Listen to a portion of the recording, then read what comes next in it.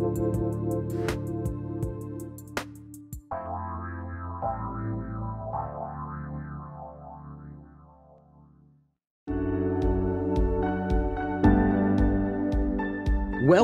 to the Empower Me Show with Pam Bright. This show is all about honoring you as a spiritual being, having a human experience. You are here for a reason, and it's no mistake that you are here on earth right now. Spirit has guided you to this very moment in time, so you could hear the messages Pam is about to share with you. She is a multidimensional healer, light language channel, transformation coach, wife and mother, committed to helping you discover the tools and practices to empower you to live the best life you can. You get to choose the spirit path you take. You can connect to the spiritual guidance already all around you. Get ready to live a fully empowered life. This is the Empower Me Show. Welcome to the Empower Me Show with Pam Bright, and this is my sweet David Buck, who is my co-host, and we are joined today by our dear friend John Jorza, who's going to speak to us about his challenges and his way of life that he has taken on as a being of inspiration and power in the world today in a very great way. And today is a special day because it's Memorial Day. So we want to do a quick shout out to all those men and women who have served and helped protect our freedom, and just take a moment. And our grounding for the day to center where we are is just a quick moment of silence to focus on, a brother, a father, a sister, a mother, an uncle, anyone that you know of, even a friend who has served. And they don't have to have passed, certainly, to honor the ongoing efforts to protect our freedoms. So we'll just take a quick moment of silence here to honor that person in your mind.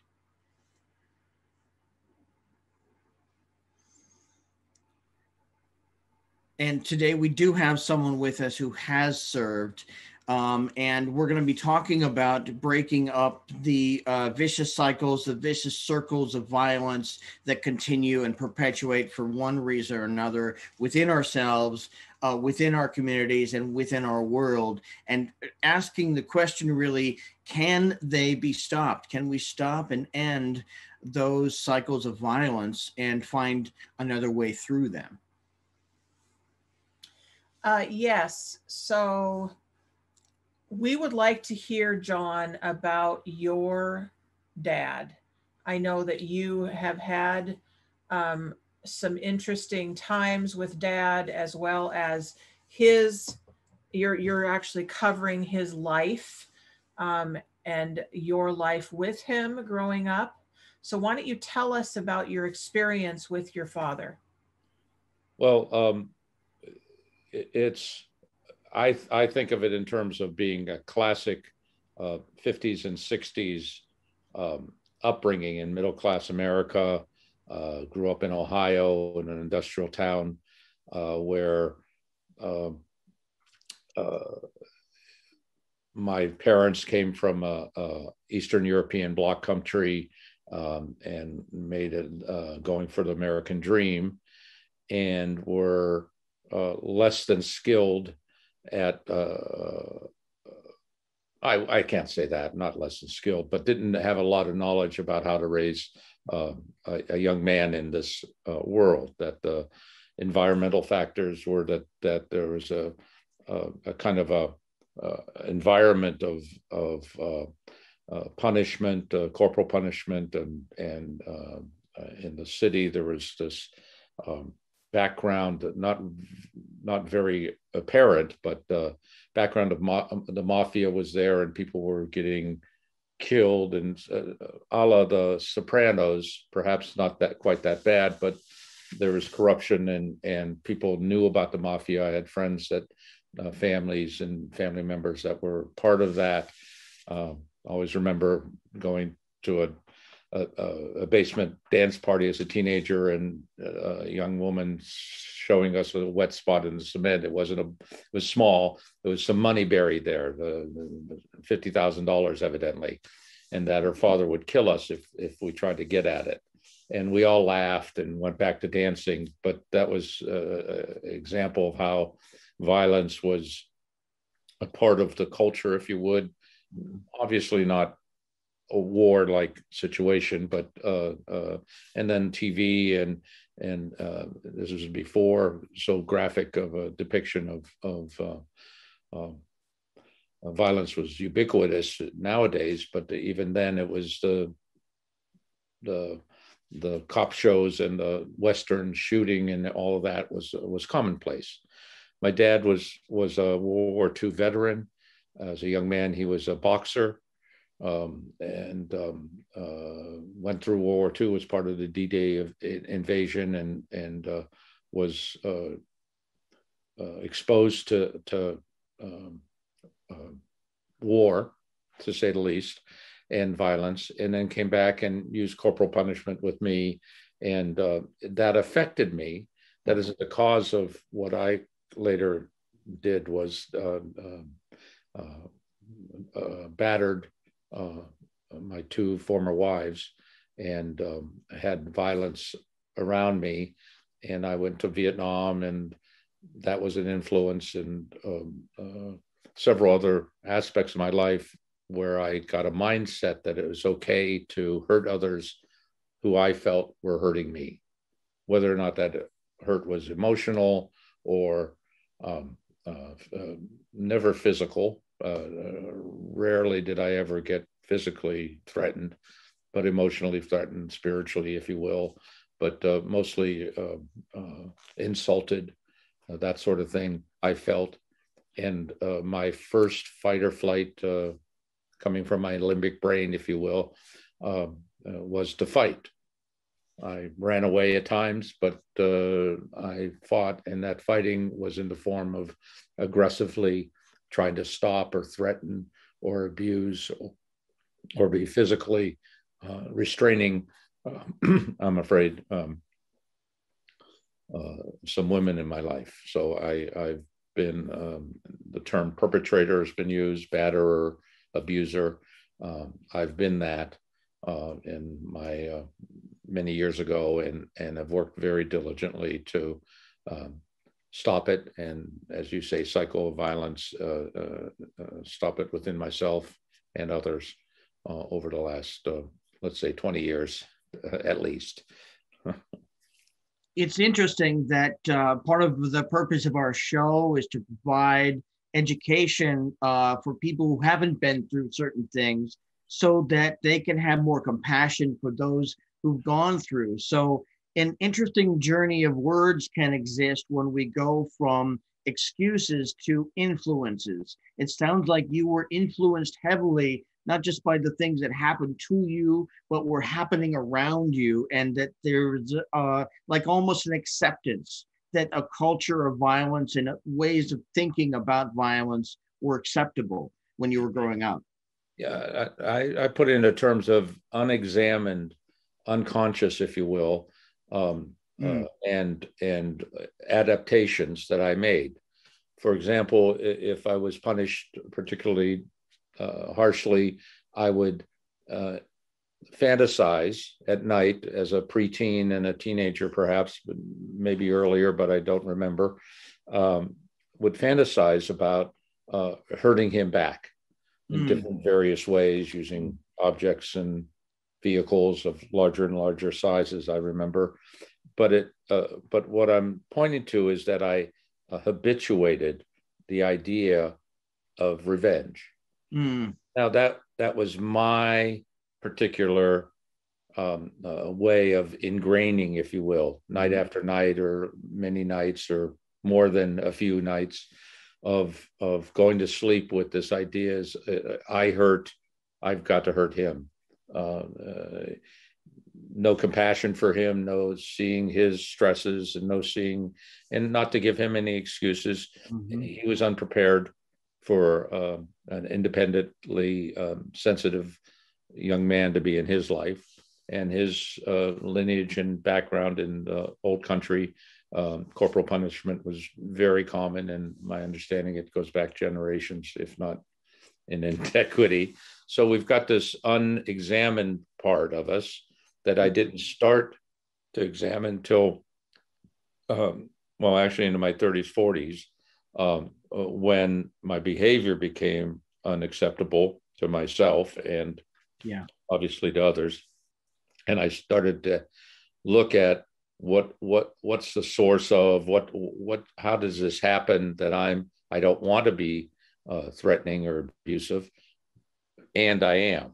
So that dichotomy, and found me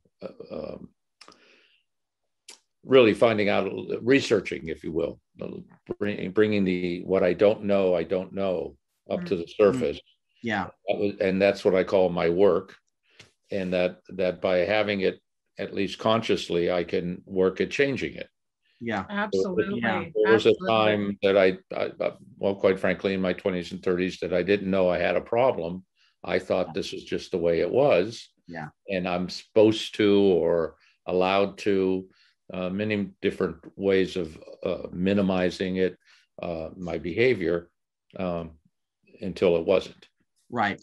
So we're going to go to a break in just a moment. And just to put a finer point on what we're talking about today, it's shining a light on one person's journey through a cycle of violence that has been repeated throughout his life, and his journey out of that as much as possible. And there's a song that comes to mind from Billy Joel, and it's not an excuse at all, but the song is "We Didn't Start the Fire." However, as we go forward with our own evolution, we can start putting out these fires. Absolutely. So let's go to break. We'll be back to talk more with John Jorza and his amazing journey and his recovery into the man he is today. Yeah.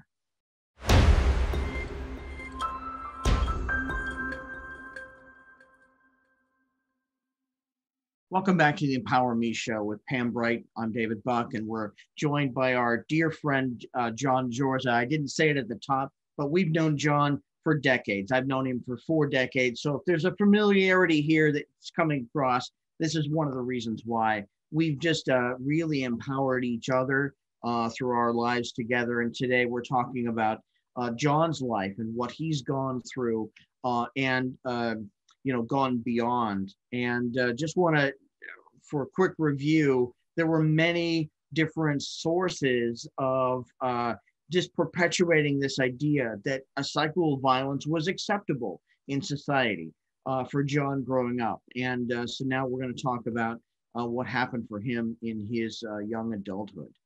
Yeah. So John, tell us about becoming a young adult. What was it like for you, your service in was it the Navy or the Army? The Army. The Army. And how did that continue for you, this what we call and term this cycle of violence in your life?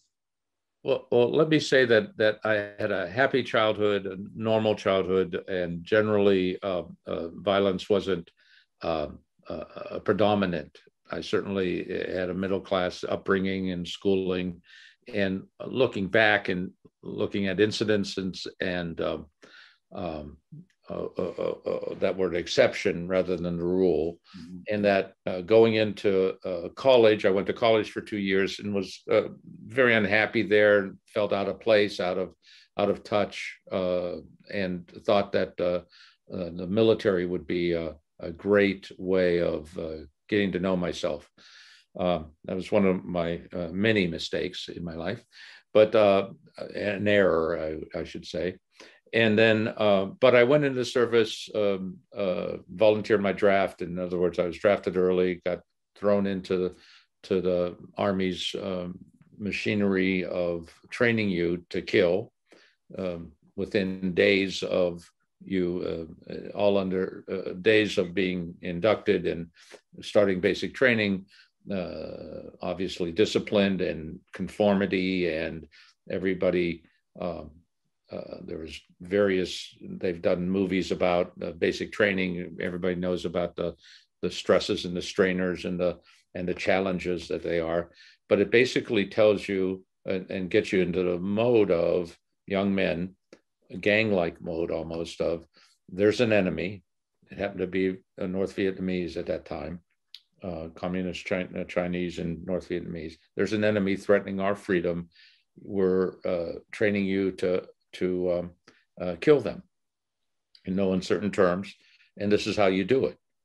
And you learn to shoot a rifle, hand-to-hand combat, strategies, throwing grenades, all of which is done in a particular disciplined and focused manner, but more of a camaraderie bonding. Young men are bonded to friends there.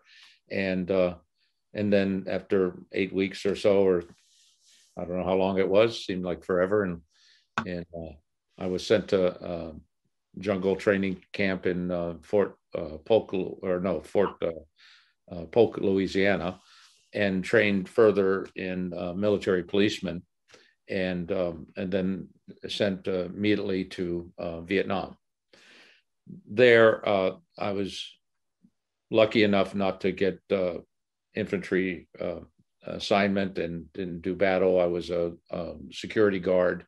So I like to say I spent 12 hours a day waiting to be killed or kill somebody. Mm. So I guarded a perimeter of a large base, and we got attacked twice during that times. One was a mortar attack or rocket attack, where 5 rockets landed in our company area, and close proximity enough to feel shrapnel guy, and it was scary.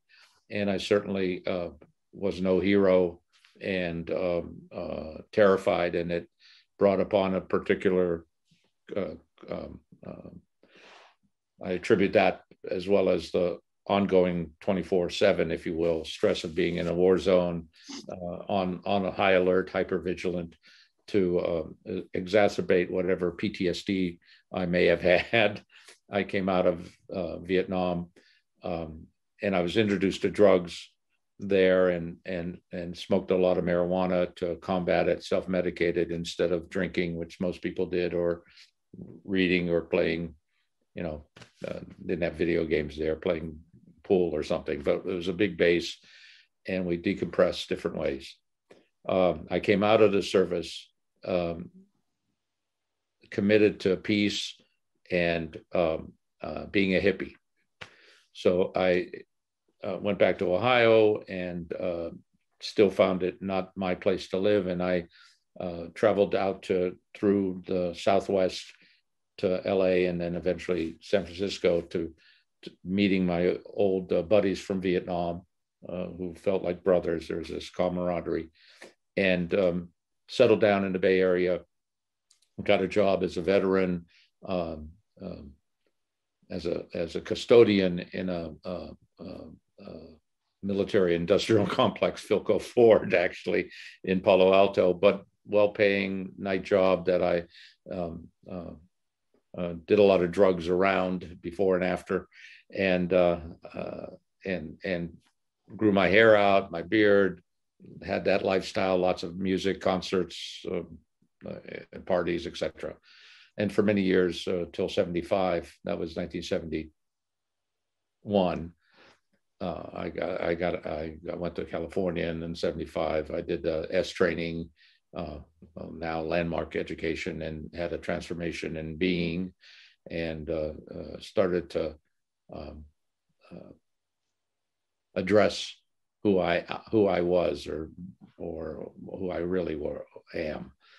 I'll let that go be the cliff notes of my youth at that. Well, thank you very much for sharing all of that, John. It takes some courage to stand out there. I know it's not the first time at all for you to describe the events of your life. And again, they're not like excuses at all for behavior, and they're influences. It's part of it. We want to shine a light on each person's experience is unique and valid. And the more that we can hear stories about what has happened, the more it starts to make sense why people do different things. And really if I may say quickly, asking and getting answers to the question, why are you violent, John? My family asked me that. Many psychiatrists and therapists asked me that. Actually, not too many, because they knew the answers. It isn't a one reason. It isn't one place. It isn't one experience. It's a series and complex. Yeah. No PTSD is simple. Right. And that I bring these, I highlight these so people can have a basis on, well, that affected him that way. Yeah. And there's many, many, many, many more people that have the same or worse or more intense or damaging or traumatic experiences that don't become to violence. Mm-hmm. I think my particular circumstances had something to do with it. And far and above anything else is that I let those influences have an impact on me. I didn't question them. Yeah. And that's the change that's I hope to talk about after the break, is that I stopped asking why and I started asking, what will it take? Yeah, absolutely. That's the turning point. I was just going to ask you, what would you say is the turning point when your transformation, your breakthrough actually happened? And we're going to hear more about that when we come back from break. And just as a one last bit here, there are so many ways to stop the cycles of violence within ourselves and within our communities and for our world too. And we're going to hear more about that when we come back from break, because John has done a lot of work on that, not just for himself. Yes, so we'll be right back.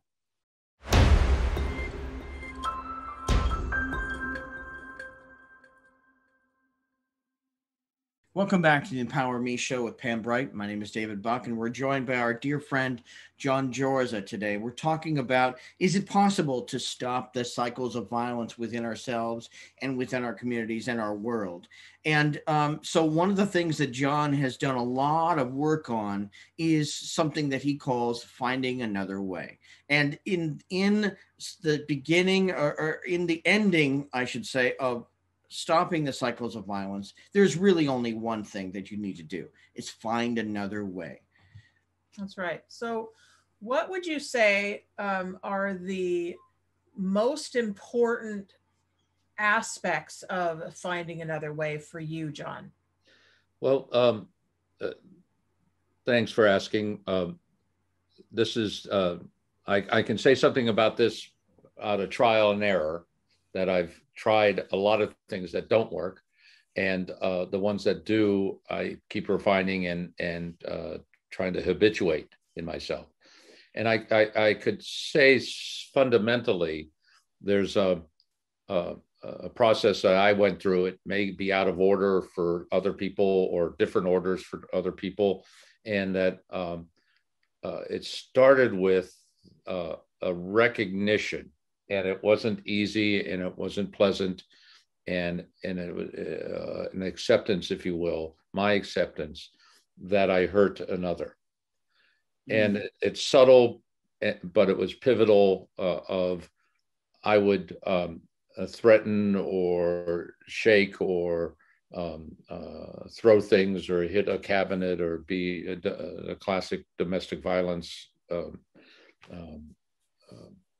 Power and control, try to overpower and control someone else, and minimize that in my mind, given what I've been talking about violence being just normal, if you will, or in part of the fabric, and an acceptable way of dealing with my own feelings and my own stress, etc. So I would, I finally, and it took into my 40s, I've been doing it very rarely, less than once a year or something like that, but it was enough that I was arrested and turned myself in, and that was the pivotal point where I was confronted with the damage I did. Mm-hmm. And even then I tried to minimize it and go away and mentally try to stop it. But it was the turning point. Oh my God, what did I do here? Mm-hmm. Oh, she's very hurt, not just physically, but emotionally. And I've been doing, and the recognition that I've been doing it for years of some kind of control, and that no wonder she doesn't love me anymore, and eventually divorced me, my second wife. And this is the woman I gave myself to and the love of my life. So I'm not saying this is not unimportant. This was critical. And that's when I started to look this way rather than her. And I was in a domestic violence intervention program at a local facility, services, Wellspring Family Services in Seattle here. And was in a program, 2-year program of changing people's beliefs, thinking, and then behaviors about being violent, abusive. And even the first 6 months of that, I was kind of arrogant. I know it all. I'll just walk through this and get on the other side and go back to my marriage. And really, the way I was, this isn't going to affect me.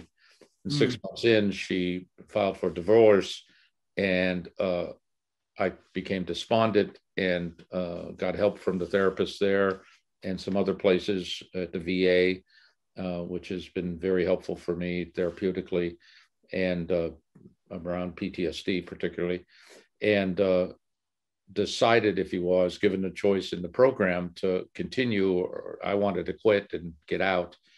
And that's one of my patterns. And they said, you can do this. And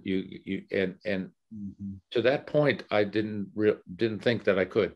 I didn't think I could make any changes. That it felt like I was hopelessly at the effect of these emotions, these hormones, these thoughts that overran my rational thoughts of not doing anything like this. And it is part of the limbic brain fight or flight system that takes over. And when threatened, when a human being is threatened, in my particular background led me to accepting that. And the turning point for me was I can beat this thing. I can stop it in time. And I began to work in this 2-year program more diligently in that direction of what can I do to stop it? So I started looking earlier and earlier in these incidents. They had us write out each incident that happened that we were controlling or abusive or potentially violent, aggressive, what have you. And I'd see these feelings and ideas and thoughts and beliefs that I had happening in some pattern. And I began working on the precursors of my behavior and clearing them up through various therapies, various things that I listed in the resources that I use to deal with, resolve issues that I before that had taken out on who I thought was the source of it, and wrongly so. So that was another thing, is that I recognized that the way I thought and the voice, if you will, in my head that said, you got to hurt her or stop it, had a particular pattern, a particular age and it was habitual. They were the same things. So the big thing for me was I could recognize the precursors and then the thoughts that are getting me closer to being violent, and take action then. Either precursor, eat breakfast, relax, do breathing, reevaluate, make my considerations, relax my body, all kinds of things that would de-escalate rather than escalate. Yeah. So thank you so much for sharing all this information. I think a couple of the most important things I take from it is there's no short answer. There's no quick way through. It's a lifestyle change. It's an ongoing effort to change the patterns that you keep repeating within yourself, Yes. whatever those patterns are. And there's so many different influences. Just to take a quick moment, I have one that I'd like to have our audience hear about, RC. But besides that, maybe there's one or two others that have been most impactful for helping you. RC is reevaluation counseling, also called co-counseling. It's been around since the 50s, and it's peer-to-peer counseling to people that are trained and well-versed into listening, which is critical, and then what's called discharging, or emoting those feelings that are natural to human beings, that are ways of healing distress, trauma, any kind of distress, whether it be verbal or emotional or spiritual. You're distressed, and laughing, crying, shaking, nothing, tremors perhaps, nothing violent or epileptic or anything, laughing, crying. And there's a couple more ways of discharging, talking fast, getting something out. It's not storytelling, it's not excusing, it's not about, but emoting. Yeah. So in one person will be emoting for a specific amount of time. At the end of it, it's stopped.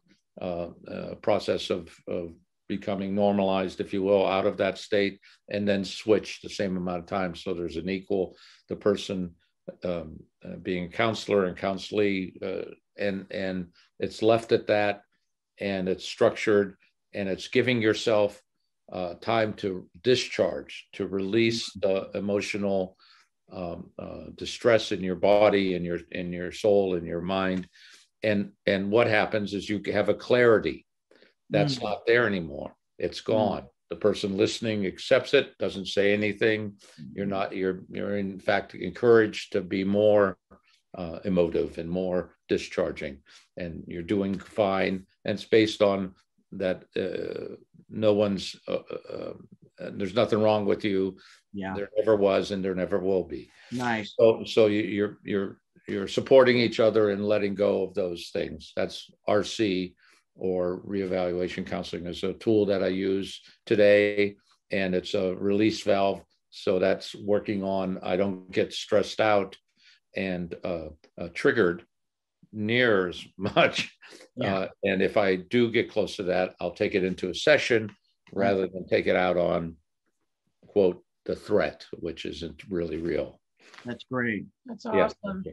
That's awesome. So that's really, really helpful. And I have found in my own life, with my own recoveries in different ways, that really I think of it like a tool that can get right into the center of the problem, right? And just going right into that place. Yeah. And then just feeling what's there without any kind of judgment around it. Just feeling it intensely is huge in releasing that valve, like you talk about. Yeah, if you will, the research is in RC is that animals shake after being traumatized, and that crying as babies is because of discomfort, let's say, but distress, whether they're hungry, they're like that. So it's human to do these things,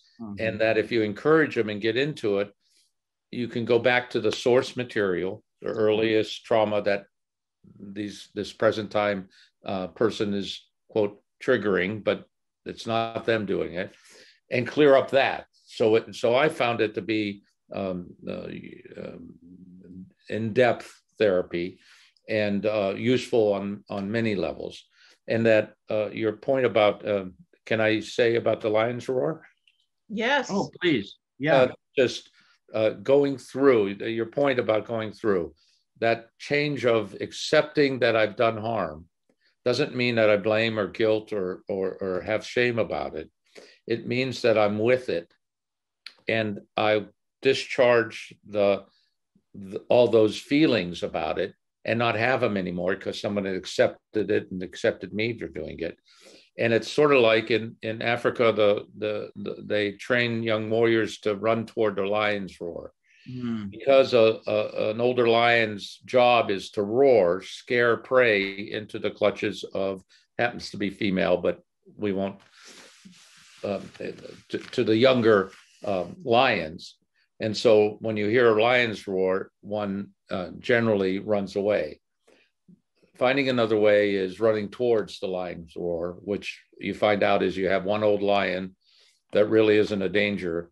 And he's one there, and you can go around and actually run through him, is what I say, but without endangering yourself, and find out that he's not a threat at all. Yeah. That you just didn't, as a child, you didn't have the expertise and the facilities to discharge it, and weren't allowed to. Part of my upbringing is big boys don't cry, or boys don't cry. You can't discharge, stop crying, don't do that. So that's part of the picture too.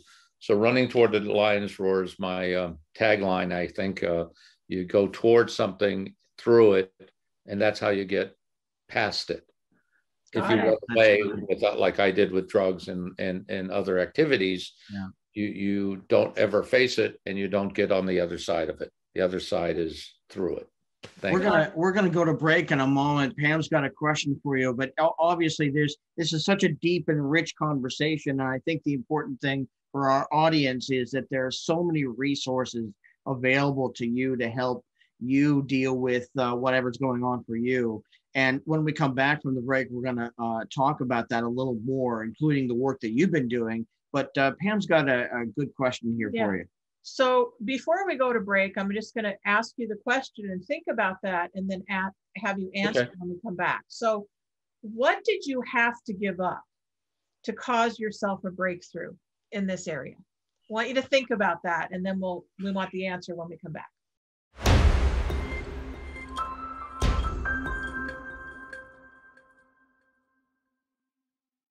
Welcome back to the Empower Me Show with David Buck, and this is Pam Bright. I'm David Buck. We're still in the middle of the pandemic. We just had our shot the other day, so we have a little brain fog going on. But we're joined here by our dear friend, John Jorza. And we've been talking about how is it possible to break the cycles of violence that we have within ourselves, within our communities, and within the world. And I think the message is it can happen, and it will happen when more and more of us do the kind of work that John has been doing literally for decades. And he's going to talk a little bit more about that. So John, you've been working on a book. Can you tell us a little bit about that book project? Indeed. Officially in a writer's group, and the intent of which is to accomplish by the end of 9 months, the end of the year, have written a shitty first draft. So I'm in the beginnings of a book writing adventure, and it's what we've been talking about, my early influences, my life. It's a memoir, but also a self-help kind of perspective as well. And I want to write it for the men mostly, and that are abusers and their victims, and for society at large, and that I see this applicable. That one, as to your question about what I had to give up, I had to give up my hopelessness and my helplessness, and that I can't. That I shifted, and I call that shift a transformation, at that, let's say, the bottom of my despair and my hopelessness, and saying I did have a possibility of doing something, I just didn't know how to. And then it became obvious to me that I had to find out. Yeah. Find out what? Well, something other than what I habitually have been doing, and thinking and believing. So I found out having another way of having the same input, the same triggers, the same verbiage, the social dynamic, if you will, the same other people's behaviors that would elicit something that I get go, do I want that? Can I choose that? I can now. All right, I'm going to choose another way. And not a haphazard, but, the rational, logical, okay, what can I change in me? It's interesting because Got nothing for them. Yeah. that's the big shift. Even now in this moment, I'm realizing the parallel between the surrender that you're describing within yourself and the surrender as it pertains to war and conflict in a way. To give up something, to give up a position, there's something so central to it. We could talk for an entire other show about the power of surrender, and I think we should at some point. Yes, we need to. Yes, we should. We need to do that. Because here's the thing. There's also a parallel between what we're talking about here with John's story and John's life and what we've already been talking about with habits, creating new habits that are empowering for you as a listener. Looking at, okay, so I'm in this position of being stuck, feeling like there's no way out, feeling like I'm doing the same thing over and over and over again, and knowing that it's really damaging.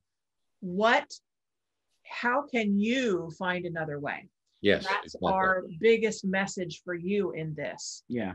So it is possible to break this cycle. And what is possible when we break that cycle, David? Well, there's, it's possible to recover and to redeem and to reinvent yourself and reemerge as a new person, as a new being. There's so many ways to do that. On our splash page for this episode, we're going to have a list of resources that John's put together and a few other things. There'll be a Pinterest board of some images that might help you kind of navigate through this, and some music to listen to as well. A big part of what we do here on the Empower Me show, and indeed Pam with her business, Bright Butterfly Enterprises, is to help people find another way. And we've been so inspired, John, by what you've done. Immediately upon hearing it, I saw the brilliance in what you were doing to help yourself find another way through the maze and out the other side, but it can be applicable in so many situations as well. Yes. And John, I'm so incredibly honored to have you here today. Honored for who you are, honored for what you bring, honored that you are such a courageous soul to have taken this on as a life-changing stand in the world. You're a stand for nonviolence in the world. Yeah. That's who you are. Thank you. And I am so incredibly honored and grateful that you are in my family. You're in my family. And I love and adore you. Thank you so much. Yeah. We have just a couple of minutes left in our show, but John, we hope when you publish your book that we're the first stop on your world tour of press, because we'd love to share. Junket, yes. I appreciate that. We shall see. If I may say too, is that one of the benefits, or I should say openings and possibility that happened as I cleared up and worked on myself, I got my family back. That I got my two former wives were blended now, accept each other. They had the greatness to forgive me, not forget. They still get handled, if you will, but I'm not stimulated. My behavior changed, and they initiated coming back together as a family because we were split up many years ago. So one gets one's own self-power and really power, not force, and is more oneself by finding your way, finding the way, but not someone else's. And that's what I want to leave you with, is that my journey is one, and yours, it's the direction that's important, not the path. Yes. Well, I love the fact that you make a distinction between power and force. Yes. You don't have to force something to happen, and it can be powerful to surrender and let go of a position or a habit. So yeah, I would also like to echo what you just talked about with self-responsibility. Mm-hmm. I have said for a very long time that when each individual on this planet takes 100% responsibility for their actions in the world, it will transform this entire world. Yeah. So that's my invitation to you as a listener. That's my invitation to you as a person who is willing to go through the fires of your life. Yeah. That you will absolutely know what it feels like to be in bliss, to be in reverence for life, to be in absolute honoring of yourself as an individual soul, and be able to contribute your gifts to the planet. So, John, I am so excited that you are writing a book. I can't wait to read it. Yeah. And please let us know when you're near the time of publishing. I actually had a foresight that you might want to consider, which is to pre-sell your book. Like actually pre-sell it. Because it's going to be published and it's going to be amazing. So the kind of work that Pam is talking about is work, but it's worth doing, because when we change what we're fighting against to what we're fighting for, then shifts can happen. So I just want to say again that we have a splash page full of resources to help you out. And we want to say thank you, John, for being here today. Thank you to our production team at Transformation Talk Radio for hosting our show. We couldn't do this here without you. You could find us on the Empower Me Show. You can just search for Google. Email us with any questions or comments, or if you'd like to be a guest on the show, let us know what you'd like to talk about. It's the empowermeshow@gmail.com. And what's coming up next week? Oh, next week we get to be with the Language of Light once again. It'll be our second episode of the Language of Light. And I will be channeling light language for you, giving you blessings, giving you healings, anything that you need with that, I'm available for. It is a call-in show, so the phone number will be on your screen. You can also email me at the empowermeshow@gmail.com. Yes. I had to think about that for a minute. Yeah. And let me know what you need. If you also have a loved one that you would like healing for, let me know that as well. Yeah, for you or someone else. So thank you very much. We are so excited that you're with us. And John, be blessed. And we will talk soon. Indeed, dear friends. Indeed. Thank you for listening to the Empower Me Show with Pam Bright on Transformation Talk Radio. Tune in every Monday at 3 p.m. to learn more about living a fully empowered life. Remember that your life is up to you, and you can choose the spiritual path you are on. There is spiritual energy and wisdom in everything and everyone around you. Listen carefully for what the universe is trying to tell you in every moment. You are already being guided along your journey. Call upon your spirit guides anytime you need help with anything. Know that you are safe in every moment, even if it seems that you are not. For more information about Pam Bright, visit brightbutterflyenterprises.com or email theempowermeshow@gmail.com. Thank you very much for listening. We hope to see you next week.